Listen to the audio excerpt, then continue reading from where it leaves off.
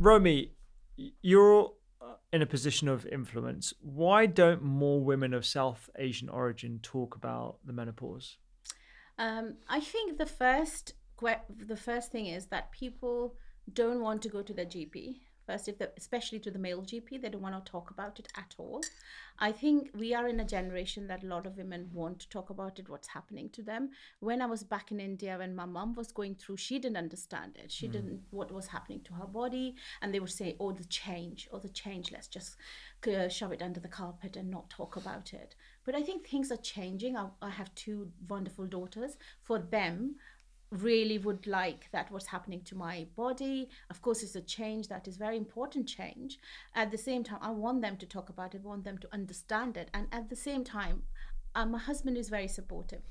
If I did not have a supportive husband who did not understand what I'm Mm. going through, I think men play such a huge part in the change. The body's changing. You know, since when you are 13 or 11, when the young girl is started the periods, I think the dad should actually go and start buying the pads or anything that a child needs. Mm. And that is where it starts. If it's starting from there, I think then the women will be more open, will be able to understand it, and then they will be able to talk about it. But at the same time, if you see, there's radio, there's television, but if you ever see, there's no South Asian women has the opportunity to talk about menopause. Mm. Very rarely you will have someone, or even Black community, very rarely. But I think it's so important, and every body is different. My body will be very different from somebody else's body, and I think that kind of is so important to learn through that. Because what I'm, I when I was 40, it started happening. I didn't understand what was happening. I was emotional one day. I would eat so much, and then I would like, oh, why have I done that? And I would cry for no reason. I think then having the restaurant, running the restaurant, two little girls, I think there was so much going on in your life. When But was this? 2013. Okay. Yeah, so I think I was crazy to open my restaurant when I was 20, when I was 40. Yeah. I think there is so much of that. And then when you're going to a GP, you're making them understand. Sometimes they don't get it as well. You know, I'm not saying that all GPs they're wonderful GPs, but sometimes some don't understand you and some don't want to talk about Mm. it. But I think for my body, I could understand what was happening. Like, I ran so much, I ran practically 6 miles every day. But my body, the weight just went on. My weight gain was so bad that I just could not understand why I was gaining so much weight, and I'm running 6 miles every day. So I think that when I met you, when I talked about it, then you told me about weight training. I think I learned so much from you and my pharmacist friend that this is happening to you. You're changing, your body's changing. I think if you can find somebody like that, Mm. someone who can actually help you, guide you, talk to you, and not be ashamed of it, because I think the stigma behind it, oh, it's a shameful thing. Why should we be shameful? It's your body, it's human, we're all humans, and it's going to change. I think that is very, very important, that if we start talking, if I'm talking, somebody else is talking, then there will be women who will say, oh, actually this is happening. I'm 51, if you see somebody other person who's 51, you will see how the age difference, Yeah. you will look, we are Yeah. same. And I think with our society also, the way we eat at very wrong time, late Yeah. at night, we sleep with the carbs on, then we are Yeah. again we having so much sugar in the weekend with all the weddings and ritual celebrations. I think there is so much that we put on weight on our stomach, weight goes on our back. I think that for me was very understanding. Even I'm exercising, my body's completely not loving the exercising what Yeah. I'm doing. So the weight has really, really mentally, physically has made me stronger. Now I'm less emotional as well, and I know what to eat, when to eat. And I think that, and I have cheat days. I do eat everything. I would never ever kind of stop eating, Yeah. I because mean, as a you're a chef, food writer, you're a chef. Yeah, exactly. You love food. I was asked a question recently, if there is food in front of you to cook or to eat, what would you do? I will be cooking and feeding people Mm. and then eating it. I think that is the connection that I will always have. I always call myself a chef first and then everything else later. I think that understanding, and chefs have a tendency of not eating all day. Mm. We can easily do fasting Yeah. and Yeah. then we eat the rubbish stuff at night, and that is the wrong thing to do. And especially with my body, I think that was not working. And also what's really, really helped me, I now 3 days religiously do 16 hours fasting. Yeah. It just works for me so well. And also, first thing I get up now and drink is lemon. I don't do vinegar because it's not good for my teeth. Everybody should have their own ways. I just do lime, hot water, first thing in the morning, and that is when I find that empty stomach running or exercising is so much better for me than having a full stomach and doing it. I think everybody is different. Absolutely. So do it according to your way. But I am so open to talk about it. I write about I'm in my next book, I've written about menopause. Oh, because brilliant. I was not getting an opportunity to talk about it or write about it. Oh no, somebody else has written. But somebody else who is a white person doesn't understand my body, my or somebody like Andy Oliver's body. We have really different bodies. We cannot be same. So I think that when you have a medium, you really need to speak about it. I think also daughters, I have two wonderful daughters. I really need to make sure they don't have the same issue what I went through. And I want them to be vocal about it. Absolutely. The last time we spoke was when we spoke in person was a few months back. And I remember you telling me about your exercise regime. You were running a phenomenal amount, and I could sense the frustration because you were like, I'm doing all the right things. I'm following a lot of the guidelines, over exceeding the guidelines that the NHS gives me in terms of moving every single day, doing your aerobic exercise, etc. But you were hitting brick walls all the time. And you were just telling me before we started here about your weight training, your deadlifting, I think, more than me at the moment, which is amazing. And the weight has sort of melted off you. I mean, you look fantastic. That's the first thing I said to you when you came this morning. I think also it's just made my legs were really strong with running. My upper body wasn't. I could get really tired very quickly if I was doing upper body training. But now my upper body is getting really better. I can do planks and things like that before. I can do 5 minutes planks now. 5 minutes? 5 minutes now. Wow. So so you can plank longer than me, you can deadlift more than me. I'm really pushing myself. I just think it's just that really help me mentally. And I've given up alcohol as well, like I said. So we'll come back to alcohol one day because I do like my red wine. And I make my own wine. And your gin, gin. But it's just that one of those things that I'm so determined. I'm not saying that I was size 8 or 10 when I was young and I want to be that. No, I don't want to be that. I want to be really fit that I can carry on doing the marathons and half marathons that I have done 5 full marathons and 40 half marathons. I want to keep on doing that. I think the thing that really messed up was the running didn't really my body wasn't liking running. I think what I'm doing spinning now. I do walking, running, and then weights. So I think that all that is kind of working. It's like a whole circle that's working for me. Maybe it might not work for someone else, but I just think also eating is really important. What you eat, what you put in your mouth. Absolutely. And you've been in the public eye for many years now. You've done TV shows, you're regular on daily shows, you run your own restaurants, all the rest of it. I think it would be easy for an outsider to think Romy just has this abundance of energy. You've always got a smile on your face. I think you can be perceived as someone who fits that, but actually underneath it, particularly during the change, you were struggling quite a bit. How has your mental health shifted since doing all these different You things? should have asked my daughters and my husband and some of my friends how horrible I was. I was really horrible. I would really get... If you're saying something even funny, I would just burst into tears and start screaming. I think I was really not a nice person, not in a nice place, but I didn't know what was happening. I think it was just that, and also the weight that when you put and you don't like when you have put on that weight, I think it just mentally really, really puts you in a darker place. I think 2019 was the worst year for me. I think with many, many things. Closing the restaurant because my lease was up, and then my mum passed away. I think that affected really badly. And then my first book came out. I had a major accident on the motorway. I think there were so many factors that if you speak to my daughters and if they see me now and when they see a few years ago, I was not in the right place because I didn't know. They didn't know. But I think if somebody's saying, I will just walk out of the room and just scream to myself and then come back and calm down. I think we are all humans. We have those things. But I think how you deal with it. I think now my daughters are both in university.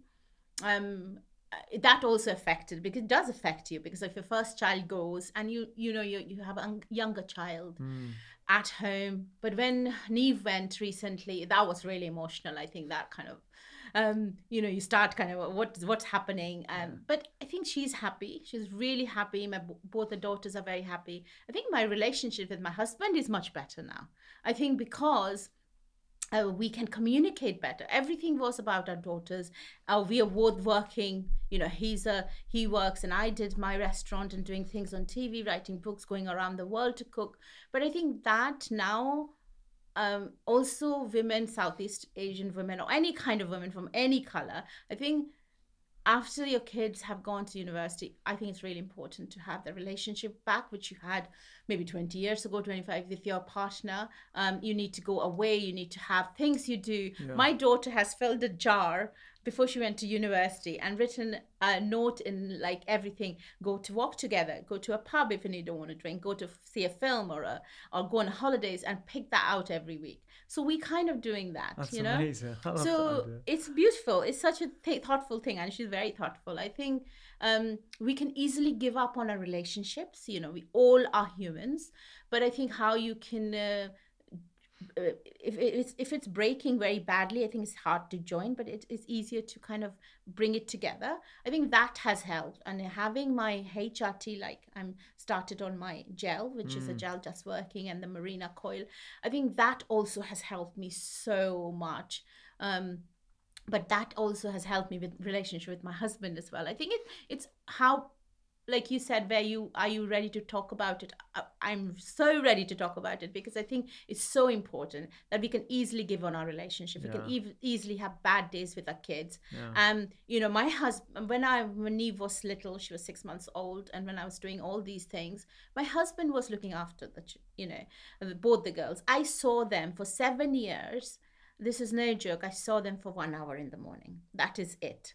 So I think the relationship, I was also very angry that I don't have a relationship with my kids. They're very much daddy's girls. They would go away with daddy, and they wouldn't, now my relationship with them is so much better, that I could do those things, and they're proud of what I do.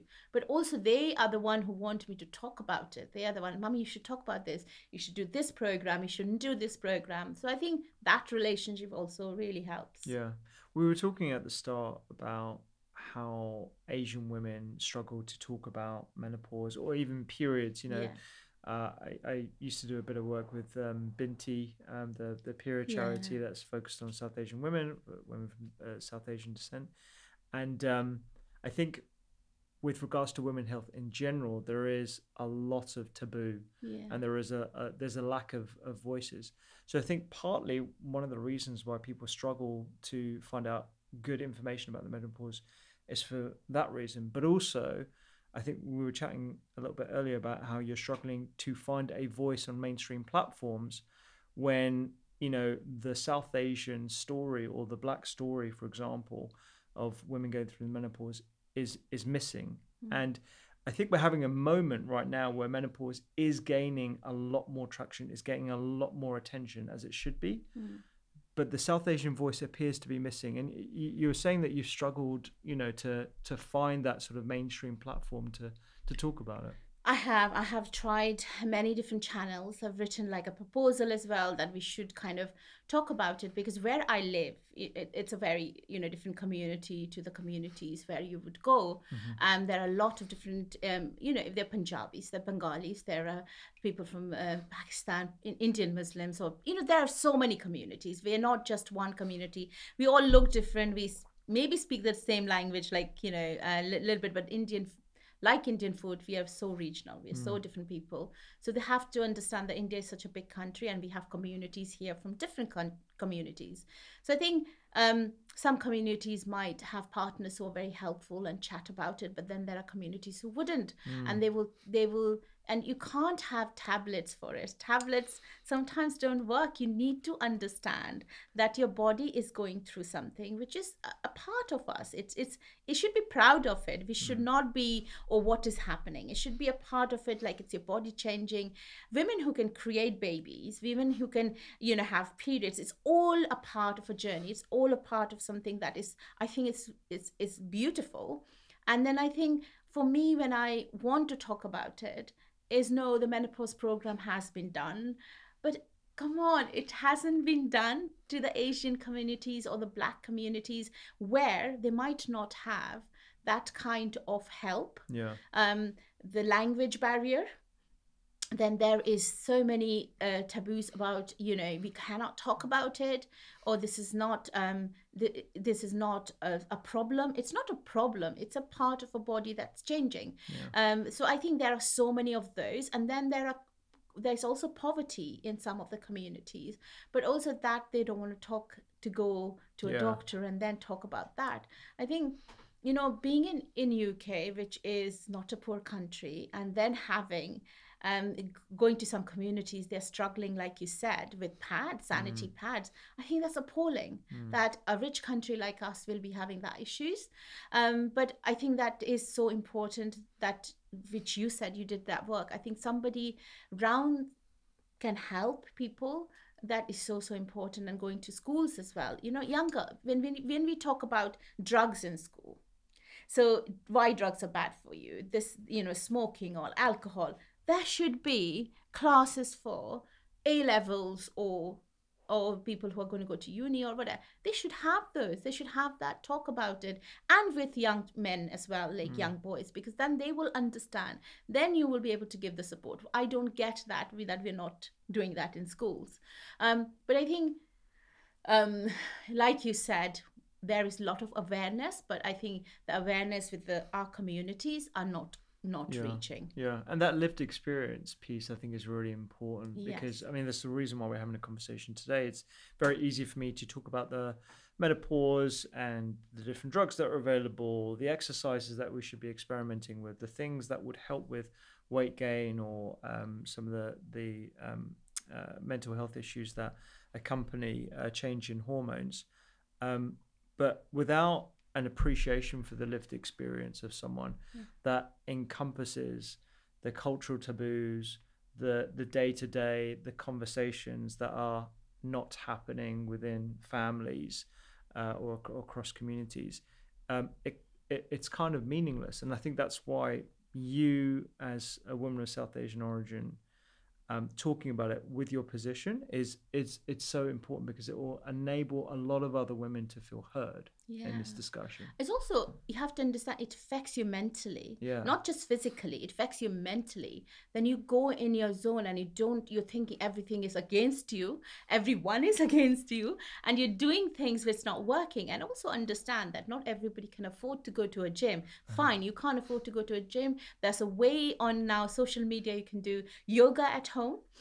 You can walk. So there are certain things, if we could explain it to people, there are certain things that your body, you can do it without going to any of these. You can do without paying. So I think sometimes the barrier comes with the money issues as well, without not help any, and there are doctors, like I have a friend who's a GP, he would always say to me, you will never come to women issues with me, you are my friend. I should go to a women doctor. So I think that we need to Dr. Johnson, I would say, don't call me Dr. Johnson, you're not coming to me. But I think that is something different you can go with. But I think if you haven't got the help, then it's really hard, I think. Yeah. You mentioned food, and obviously food is a huge part of your life. Within Bengali community, Punjabi as I am, we do have a sweet tooth. Yes. We do like our heavy base creams and curries and stews and all that kind of stuff. What have you changed within your own diet, and what kind of conversations are you having with other women and other families about how they can incorporate more nutritionally dense foods that could help with menopausal symptoms? So I grew up in in West Bengal, somewhere. I'm also like you, very Punjabi. But I and my husband is Punjabi. He's a very Punjabi who eats a lot of. So he's got very sweet tooth. But a problem with him is skinny, tall, 6'4", skinny, and it's like, come on, where is that going? I think what I have changed in my diet, and also that we all eat now because the daughters have left home, that if I'm making something, he's got to eat that also. We're not going to have two different things. But if in Bengal, a lot of people eat fish. So rice is the diet. And Punjabis, we have a lot of lentil pulses, which is really good for you anyway. And then the wheat based. So what I have changed in my diet, if I want a fish, I other day did a mustard fish, like blended into mustard seeds and lemon juice and salt and pepper. But I had a drizzle of oil and cooked it in the oven rather than pan frying it. Right. Okay. So I or you could steam it as well. Then you don't need any oil. So I in a parcel, like I don't have banana leaves at home, so I just a baking sheet, wrapped it around, and it cooked like within 10 minutes is what's done. And also don't overcook your fish. You have to have 8 to 10 minutes. This 180 degrees. You can't, if the moment you're cooking, the white stuff is coming. It's just have to have that kind of thing. So what I've changed is also, like, if I'm doing any kind of dal, and sometimes I see on social media dal that drives me crazy, because our dal, like Punjabis, we have the tadka on the side, which is the tempering, and then the dal we cook. But I think ghee, if you use very little of it, it's very good for you because it's a good fat. So years ago, I did not understand that a fat which can be bad, the oils which can be bad. So I think reading books, understanding during my menopause, ghee is a good fat. So if you're using a teaspoon or a tablespoon, whatever, and making a little tadka, you're actually making for 6 portions or 5. You're not using too much. 100%. You need that good fat in you. The amount of exercise I do, I need that good fat in me. So I think that I have been starting to learn, and how to moisturize onions. Like, remember when I said it drives me crazy when people don't cook the onions and don't give love to the onions. So it's the way just to clarify that, because you want, a good 15-20 minutes on your onions before you start adding. That's the best tip for people. Don't even need 15 minutes. Is onions cook on high heat. Okay. So if you're cooking onions on high heat, whether you're using oil, butter, ghee, whatever, any kind of oil you're using, make sure your pan is very hot. You add the oil or ghee, it expands. So using less first is that. And then second, when the pan is hot, the oil is hot, you add the really diced small onions in it, cook in high heat. So what happens is the onion does not absorb the oil. So the moment you're cooking on low heat, the onions will absorb the oil. You will need water, oil, more. So the high heat, continuous, 5 to 6 minutes, the onions will caramelize. And then you add whatever ginger, garlic, tomatoes you want to add. So tomatoes are always really good if you're using fresh or tinned. That kind of brings the water for you. So you don't need to add more water. You don't need to add more. So within 10 minutes, your paste is done. Oh God, I have so many things I've learned recently that you can do. And my dad's a very, very good cook. So he teaches me so many things. And he's like, why are you adding more oil? Why aren't you doing this? So I think those things have made me so much aware. And then again, like vegetables, if I'm making aloo gobi, I will not do it in a pan now. So I will have my onion, ginger, garlic, whatever I'm using, and then florist of the cauliflower with potatoes, sprinkle with spices I'm going to use, and then chilies or whatever, and then tomatoes in it, little bit of drizzle of oil in the oven. I make my aloo gobi. Oh, so you bake it? Bake it. Oh, okay. So I'm trying to do all those things, but also if you're going to do it in a pan, and that also, you're not looking at it, you don't have to waste time, you can do something else. But if I'm doing a pan, I will make sure how I'm doing it, that I'm not using a lot of oil. But I just kind of understand, like reading different books, which oils are good, which fats are good for you, and you need that. But at the same time, instead of adding cream, I would add nuts. Right. Okay. So I would add nuts to make it creamy. If I want a creamy kind of chicken, I will add nuts to it. Different kind of nuts. What kind of nuts do you? So I know cashew is quite high. So if I have cashew, almonds, even hazelnuts, what I do is blanch them. So you take the skin off, then you grind it, and then you blend it and you use it. Almonds, any kind of nuts you like, pistachios. It depends on which dish will go with that. You can't just have any nuts in your dishes. So I learned that you can make it more creamy without adding all that. But then nowadays, coconut milk, light coconut. But I just tell people that if you can buy fresh one, the easy tip is like in India, the women would grate it, and you can make your own coconut milk. It's much better. I know. I wish I lived near a place that had fresh coconut. Just like grating it. You get that contraption, don't you, that you put on the side of your kitchen, and you can do that. You can just, if you have time, you can grate it, and then you can do loads of different things, which I have in my next book. So the tips and things like that. I have said to people, like, you can do this way. And I think awareness is like, I'm learning. I don't know anything A to Z about India. That's why I write books. Is all about travel cookbooks, and I learn so much from different people, the techniques and methods. I think it's important that we should eat everything, but just like not fattening things every single day. Absolutely. And I think there's a time and place where we can have the full fat or whatever it might be. And I think what you're articulating there is like a very big difference to how we all can consume to optimize our well-being. Because for certain people at different stages of their life or going through the menopause, they might benefit from a very low carbohydrate diet, for example, and they might have astonishing results. They lose weight, they feel better in themselves, they're less bloated, their numbers improve, their cholesterol ratios improve, all those different things.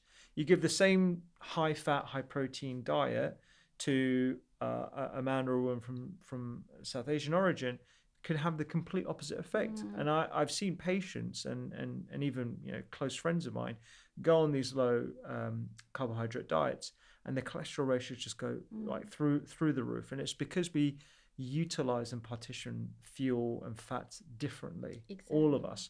So what might sound a bit too starchy or too carb heavy with lentils and sweet potato and all the rest of it actually may be beneficial for a lot of people, and being mindful of the fats as well. And I agree with you about ghee or olive oil, or even like little bits of butter as well. As long as you're using the appropriate amounts and you're like you said, you're spreading it across like 4 servings, then that is a great way of using what is a very important nutrient to absorb all the other vitamins that we have in things like dark green leafy vegetables that require fat for absorption. Also, like, millets are very important. Like ancient millets in India, traveling, which I've learned, is so good for you. And if you want to have carbs like that, have millets. Millets are the most amazing. You can make so many different flatbreads with it, but also like what do you call it? Is it bajra? Jawar. That's it. So you can eat those, and makki, like corn. So My different favorite. ragi, which is again a different kind of flour, which you get in the mountains, and but you can find in this country now as well. I think also in the UK we should go back to how it started. Go back to the millets. Millets need less water to grow as well. It's very good for the environment. I think also I'm thoughtful of what I'm eating. I'm not just for my body, but also important what I'm kind of you need a legacy for your whoever is going to follow you. It's really important to kind of do that. And I really have fallen in love with bajra and jawar, because I just think you need to know how to make those. It's just the tip and trick, because I couldn't make them and I used to get angry with them, but now I just learned how to make them. It's so easier, so quick, and so good for you. We were talking about lentils, and so the way you make lentils, I'm assuming, is you make them plain and then you add the tadka afterwards. Are there other ways that other people in different parts of India, Bengal, or whereabouts that would make? So there are dal. When people, like, when I did my first book, there's a dal recipe which is a very Bengali kind of stuff. It's a very broth. It's very runny, because some parts in Bengal they will have a water liquid dal as well. So people need to understand dals cannot be stodgy all the time. Cannot be thick. Cannot be. There are 100 ways of making lentils, okay? There are so many different lentils as well. So some take longer, some take less time. But you have to, like, in Bengal, like my friend's mom would make the dal with turmeric and salt, and then she would put mustard seeds and green chilies or thing later on. Okay. Just like on the top just before serving. Or my another friend of my mom's, she would cook ginger garlic, everything in, or curry leaves she would add, and then cook the lentils and the other ingredients together. So that is easier. It's like a one pot wonder. Yeah, So yeah, you're not wasting too many pots either. yeah. So I think there are so many ways. I just, what really annoys me is that people making coconut dal all the time, but please learn how to make it, because there's a way of making it, you know. But then then you taste it, and then you taste somebody, you will understand what I'm talking about. I think it's the cheapest. So everybody has red lentils at home. It's the cheap, good, healthy diet that you can use. And if you're a meat eater, I've learned from Chef Gil Miller, who's a wonderful chef. Yeah. He taught me once he came to my restaurant as a guest chef that if you put red lentils and you want to slow cook your lamb, whatever leg of a lamb you're cooking with onion, ginger, garlic, whatever you want to put, and put the lentil in, it gives you the most creamiest, Yeah. wonderful meal that it is so delicious. Yeah. So there's so many ways of making it. Then you can make pancakes with it. You soak it and blend into with some spices, and then you can make a pancake. Yeah. Chila, we call it in some parts. What's it called? Chila. Chila, as in like in Gujaratis they call it chila. Okay. So and then you can just make the pancakes, savory pancakes. This is in Zaika. You should make it. Yeah. Which is made in with gram flour, Okay. which is pakora flour. Yeah. So it's really good for you anyway, Yeah. because you know people need to understand that a chickpea flour, that is not chickpea. Uh-huh. When people say garam flour and chickpea flour is same, it's not. Uh-huh. So the garam flour is made of black chickpeas. Okay. So the black gram is roasted and then it's made into that. So it's not made from white chickpea. Okay. White chickpea flour is very different. Okay. So the ones we use in our house is from the black chickpeas. They're roasted and then... What's the different name of it? So you've got ground flour and you have... The chickpea flour, like normal people use, Just, you know, it's just called chickpea flour. yeah. Okay. So don't, you know, the garam flour is roasted black chickpeas. Gotcha. It's a black garam. It's Right. like that, you know, that kind of lentils that they use to make the flour. There are a lot of patterns of Indian food that actually are very healthy. They're steeped in tradition and Ayurveda and everything, but the reputation of Indian food is stodgy, very high fat, not good for you. Basically, that's the sort of like impression that most people in the UK and the US would have of Indian food. What other sort of facets of our rich sort of diverse diet have you utilized in your cooking that has helped potentially with your menopause or something? I think because this is really useful, I think, for women of South Asian origin who are just constantly told, have your kale, have your sort of like beans, all that stuff. You know, actually, we need to make it relevant for people with different backgrounds. so. The spinach is very good for you. Whether you're pregnant, whether you're going through various things, you know, there's so many different ways of making it. You just don't have to have a palak paneer, Yeah. or as which English people call it sagalu. Sagalu, yeah. So you can actually just use in the lentils. You can use in the meat. You can use in various ways of doing it. So I think for most of my cooking now involves a lot of ovens now. I do a lot of in the oven, or one pot wonders I try to do, because then you're utilizing a lot of your things. And also I would say to people, just get a vegetable box delivered, which is much more, or if you're living near South Asian shops, just get those boxes, and there's so many different kind of vegetables there. So use those vegetables in not just frying way. You know, the okra can be cooked in so many different, which is very good for you. Again, it's got that starch, it's got that sliminess, which is good for you. And some people don't like it because the way it's cooked, but you can cook it really crispy without deep frying it. So I haven't used one of those things which are going air fryers. I don't. You haven't used it. I haven't got so one. Look, I'm gonna tell you, I was so snobbish about the air fryer. Yeah, I am very snobbish. Yeah, and my mum got onto it about a year and a half. No, probably 2 years ago, and I just thought my mum's she's got all the gadgets you can imagine, like a dehydrator, the magic mixes, like all that kind of stuff. And I just thought, this is just another one of those gadgets that's going to end up in the garage unused, gathering dust. But the air fryer is pretty phenomenal. I have to give it to her. It dries out the food quite a bit, but it gives a crispiness with very, very little fat required that I I can't replicate in an oven unless I'm using something like a rationale, like in a commercial kitchen. I don't think this is a commercial gadget. I don't think there's any requirement for a restaurant to have it. But at home, it's pretty phenomenal. I've been using it quite a bit. Give me your go. Give me the straw man argument. Tell me what you don't like about it. I don't know. I think it's laziness. You can make a really crispy potato in oven, I think, but it's cheaper. It is cheaper. True. I think that's one of the reasons why, particularly over the last couple of years, it's become pretty fashionable in houses because you don't need to preheat the oven. You can just whack it straight in. I sound like I've got an air fryer book. I don't. I haven't got any air fryer book recipes coming out at all. But I don't know. I'm pretty bullish on it. It's like you and me. We get sent things, but I refused it. Maybe I should go back and tell them to give me one. You should, honestly. And just try it. I'd be really interested in your thoughts on the texture and the differences. I put the two big things for me. I found mushrooms, so just the ripped oyster mushrooms. Put it in there with a little bit of olive oil and salt. Aubergine, that's kind of what got me thinking about it. So just chopping it up and then putting it in there for, again, like maybe 10 minutes. And the oven, to get the same sort of texture, I'd need at least 15 or 20. Starches like potatoes. New potatoes, I find, give a really good wedge. So it's a good thing for students to have. Definitely, 100%. Yeah. Maybe I should go back and see. I don't know. I love cooking. I love experimenting different ways. Yeah. Rather than just putting them in there. Maybe I should. I don't know. I use it as an addition to everything else. So I might put some white beans in it and then just get that crispiness, and that will go on top of my salad, or whether I've made a curry or whatever it might be. It just gives a different element that I don't need to rely on my oven for. Anyway, there's my little championing of an air fryer. Do you like slow cookers? Oh, okay.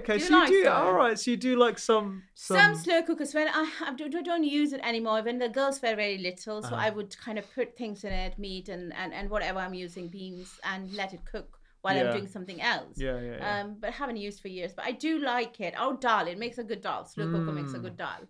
So you can add everything in it, and it makes really, really good. Even if you want to make a khichdi, which is lentil and rice and spices and ginger garlic, so you can do that as well. But air fryer, I haven't. So I'm not being snobbish. I just find that I have so much time that I can actually want to create a recipe and then write about the recipe, and then people can have that. Not everybody would like an air fryer. I think there are people who are writing books on it, and they're brilliant books.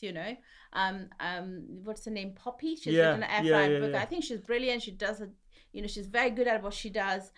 She's fantastic. I think for me, I have to be different. I cannot be running around as what other people are doing. Then I have to follow. I don't want to. I want to be the crowd that follows everyone. So I want to be me. If it's not you, it's not you. So it's not me. I'm nothing against it. But I just think I had a very good company sending me, which is quite expensive, and I said no. Because I just think that I'm not going to be. I'll become more lazy then. Fair enough. It came out of necessity for me whilst we had the kitchen being built. I didn't have a kitchen, and all I had were these 2 air fryers that were sent to me. And that's when I became a bit of an air fryer zealot. But anyway, and in terms of swaps, so you're probably using a little bit less meat. You're adding lentils. You may have made some swaps. Are there any sort of spices or herbs that you've come across that you start using more of? So I think the Indian food generally, as the spices, we are so rich in spices. So each spice does so different things to your body, and combining it will do something very different.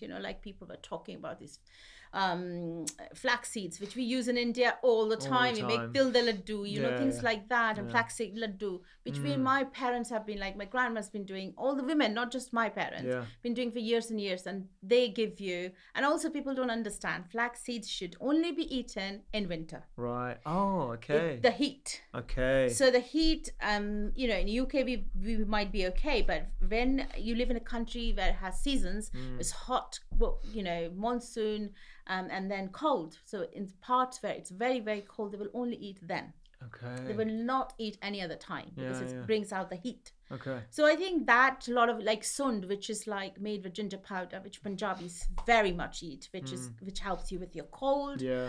It's like a broth. So they will only have it when it's cold. They will never have it like hot time. And then like mangoes in India, which raw mangoes, they'll burn it on the on open fire and then peel the skin off, and they make this really good drink which has black salt in it, and then jeera, crush the jeera and put that in with salt and sugar. So we drink that because that helps you with the loo, which is the heat wave when you have. There are things that India is very rich and very diverse, and now some chef learns it and say, oh, I've created this. It's actually been going on in the generations in India. But I think I have to go back to my roots and learn all these things, because sometimes you forget that. But then each, like fennel, ajwain, your mom would say like black cardamom, cinnamon, cloves. When you have a baby, when you're breastfeeding it, they will have this drink. They boil it and they will tell you to drink, so that it's when you're weaning the baby or have breastfeeding, it's very good for your stomach and the baby's, because babies, you're breastfeeding, it's good for your baby. So all those things are natural. So there are no additives in it. We are naturally, so we also a very naturally plant-based country. Yeah. So the whole point of me writing the first book is that we are naturally very, very vegetarians. And we eat without thinking, we eat plant-based food. Okay, so that was the point of writing the first book. And then like ajwain, which is like a bishop's weed, not caraway seeds. People think it's a caraway seed. So bishop's weed is ajwain. And then fennel are the best digestive things you can have for your body. I think it's just going back to your roots. And turmeric has been like, people are selling golden milk, golden latte, which, I still dislike it, but my parents would give it to us to drink it. I used to hate it. My mum used to give it to me when I was revising. I know. I remember it just tasted awful. Almonds in it. Yes, It's a very Punjabi thing. Yeah. It's good for your brains. Yeah, my dad would give me, what's this, badaan mix, almonds, basically just crushed with a bit of sugar, and I would feed that every time I have my exams as well. It's good for your exams. It's good for your body. Yeah. I think those are the things that people should go back to their roots, learn about the spices, learn about all those things. And also, like, when you are eating, what time is good for you, what is not good for you. Eating at 10 o'clock with full carbs and then sleeping is definitely not good for you. So what has really affected me then with my menopause is a lot of people have sweats and things like that. What's affected me badly is my sleep. My sleep is the worst. I have to now leave my phone away, not look at people, what other people are doing. I think that also was really anxiety, what others are doing. I just don't look at it now. Let them do what they're doing. I rather read a book now, or just do my work and go to sleep. But I think sleep has been the worst that's affected me. Yeah. And in terms of the fasting protocol, you mentioned 16-8. Is that, how long have you been doing that for? Because that sounds like it was relatively 4 months now. 4 months. 4 months. And what was your initial reaction to it? Did it seem very easy? Was it a struggle? First few days, I think first and the third day is a struggle. Second day, something, I don't know, your body is adapting. And third day, again, your body's thinking what's happening. But just don't give up. And I did not. I would drink lots of green teas and water and anything like that, but or black coffee. But you just have to mentally be prepared. If you're not mentally prepared, you can give up easily in a few days or within a week. I think if you're mentally set, mentally prepared, what you want to do, I think that then really helps. And also, I think you really need, forget about your partner or your daughter or anyone, or your children, you need a friend you can talk to your friend, rant, vent, whatever you can. You need that kind of friend, really, really important. And I have a friend, she's Adele, she's a pharmacist. She knows more about menopause than my GP knew. Okay. And he's lovely. I love him to bits. He's a great GP. He's very helpful, very thoughtful. But she knew more because she's all the time with the medicine, people shouting at her. I know we need the medicine now, we need it now. You know, yeah, the things she goes through, yeah. and she needs somebody to talk to. I think we have such a good relationship that when I'm very hyper and really, something's happened, she calms me down, and she's a very calm person. So I think you need a friend that will listen to you Yeah. when they just listen to you, Yeah. not interrupt you. I think she has really, really helped me than That's awesome. anything else, I think. Yeah. That kind of friendship is very hard to find. And if you can sustain that kind of friendship, it's really important. Even find a neighbor who can listen to you. Anyone, please find it. I think it's so important. And the women sometimes just go into that shell and they don't want to talk about it, and then they burst open, which I used to do. I think Adele, and there's another lady who helps me with my charity events, is Ruth. So those two women, even if we don't see each other, they're always there for me. I think that kind of friendship is very hard to find. And I guess with fasting protocols, everyone has their regimen that will work for them. And it's not strictly fasting, it's just time restricted feeding. Yeah. And, you're restricting yourself. You're not restricting yourself. I won't eat anything after 8 either. After 8. And have you found that helps your sleep? Yeah. Yeah. It has. And sometimes if I have been working and I don't eat all day, and then I've eaten really late because my body needs food, and then it might be 9:30, and then I can see my sleep pattern just goes. Yeah. Like last night, I just had come back from cooking from Yorkshire, 2 days in Lancashire, and I couldn't sleep because I ate it very late. I came home, I was starving, and I ate it, and I could not sleep. Yeah. So I think I then had to go in a different room and sleep so I don't disturb my husband. So I think that I find that if I eat late, my sleeping pattern is very bad. Yeah. I've definitely found eating earlier for me, and definitely for a lot of patients, has helped, as well as staying off social media. You mentioned learning a lot more about our spices, our history, the origins of recipes, food. Where do you get your information from? I think this is a very common question I get. Like, where do you learn this from? How do you know about the difference between ground flour, chickpea flour? How do you know? It seems very intuitive to us, perhaps because we've just picked up things in the way. But if you're starting fresh, and maybe you might even be from Asian descent, you might even have Asian parents, but you didn't really pick these kind of things up. Where do you start? So I think, first of all, like, you are first gen or second generation? Second generation. My daughter's a first generation, okay? They're born here like you.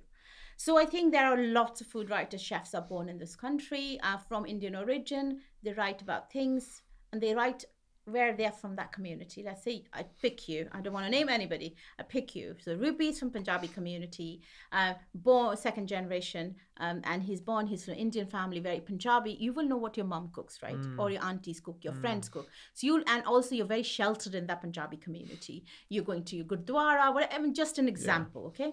And then comes other communities that are happening, but you will not know. No, I'm not saying that you're not willing to want to know, but you will not know the knowledge that maybe I had, in a sense that I grew up to a Punjabi family, but I grew up in West Bengal. So my parents moved from Punjab like migrants, and my dad worked in a steel plant like my dad. So many people came from all over India, not just one. Yeah. So the community that I was very sheltered, in a sense that people came from Gujarat, Rajasthan, Kashmir, or different South states, and then even from Manipal, Mizoram, and Nepal, people came to work there. So when you have that kind of knowledge, and when we didn't have social media, there was one phone in that community that people would go and phone. So I think when there is a celebration, a birthday or a ritual or pujas happening, which Bengalis have a celebration, that then you kind of, and my mom would make something Punjabi, Bengali would make fish curry or something like that. They will all bring it together. Yeah. I think that flavors that kind of taught me so much more that I would have ever learned from anywhere or reading or going online. But at the same time, my mom had cancer when I was doing my A-levels. So the person who knew how to cook so much, she was so good at cooking, she would put so much salt, she would her tasting notes were different. And I think that really also made me more aware of understanding about the food and where it comes from, what it's happening, what you're doing to your body. I think those kind of collaborated together. And when I moved here, And it just, I wanted to be, always wanted to be a chef, and my dad wouldn't want me to be. He said, no, you won't survive, and it's very male dominating. You won't, and it is true, it's still there. But I think if you have in you, and I think the support of my husband really helped me with that. And then when I opened the restaurant, then I was learning more. And now with my books, I go to those parts. Yeah. I go and do so much research Yeah. before I can even, of course, I can go online and find that, but no, that's, you have to go and meet those people. You have to sit with them, and then you have to become like them. Because if you're with them, they will tell you everything about them. And then you're eating with them, you're cooking with them, then you know how they're cooking, how they are putting those spices. I think that is very, very important. I'm not saying that everybody who can't afford to, even living in the UK, go to different parts like Lancashire. You know, I was told they have 3 wonderful cheeses. Yeah. You know, going to different, like Scotland or Wales, any part, we will all have different things, which are very important for everybody who lives in that state. I think that is what India is so fascinating, in a sense that, you know, we were ruled by different people, by the Mughals, and then we were a very rich country, and we have all these different kind of stories, you know. Then if you want to follow those paths and go and listen how the trade route, the Silk Route, how the people came, and, you know, how the Alexander the Great is, like Timur, they tried to come into India. And with that, for me, I was very fascinated with the Kashmir was. With them, they brought their own army of craftsmen, cooks, which are called the Vazas, and all that kind of thing, which is still there. And then you go to South, and there is a place in Andaman Nicobar Island that a lot of people don't know. When I went to write for a Suitcase magazine, there is a tribal which is descendants of Africans. So I think you couldn't go near them before. Yeah, we were not allowed to go there because they would, you know, harm you. But now it's kind of different. But then we have now you can go and visit them. Yeah, you can. Oh, really? Oh, wow. But yeah, there's still warnings that you should have to be very careful and all that kind of stuff.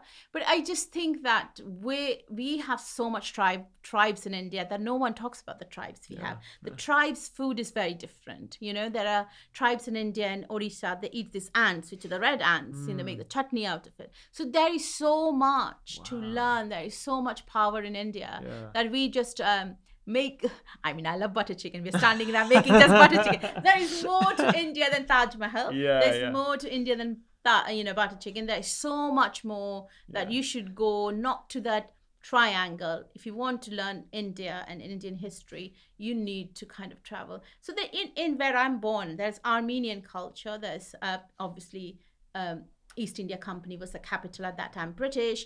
Then there is a lot of Mughals, you know, there's so many good, there is Marwari, Punjabis are there, so many influences of so many different cultures and Jewish community, there's so many different. So you have to understand, with that comes the wealth, comes the knowledge. I think when you travel, whether you're immigrant or a migrant, with travel comes the language, the food, the culture, and then you kind of share that with other people. That's how the knowledge kind of expands, I think. Yeah. Honestly, the breadth of knowledge you have of food is wonderful. I'm still learning. I know you're still learning, but that you're humble enough to realize that you're still learning, even though you know a lot more than most people, particularly those who are sort of like teaching others, and myself included. You know, I feel like I can learn so much from you, and I have done already. So I appreciate that, and I appreciate your vulnerability in sharing your story and the passion you have for women's health, and more generally, as well as, you know, specifically for our community. So I really appreciate that, Romy. You're wonderful.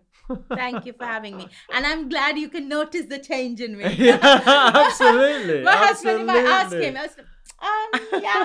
he doesn't want to say anything in case I jump onto him and say something. He is always so placid. When somebody else sees me after a long time and they say, you can notice the difference. Yeah, because then I think that motivates you more. Totally. If you're not losing weight and you're losing weight in different ways, I think that really I was I have to tell, I was size large 16, which probably going to 18. So this I'm wearing is size 12. Yeah. So that's dropped. And it's not tight 12. So it's dropped so many sizes. And I remember you saying, actually, that you wanted to be an inspiration for your daughters as well. You wanted to showcase that, look at me.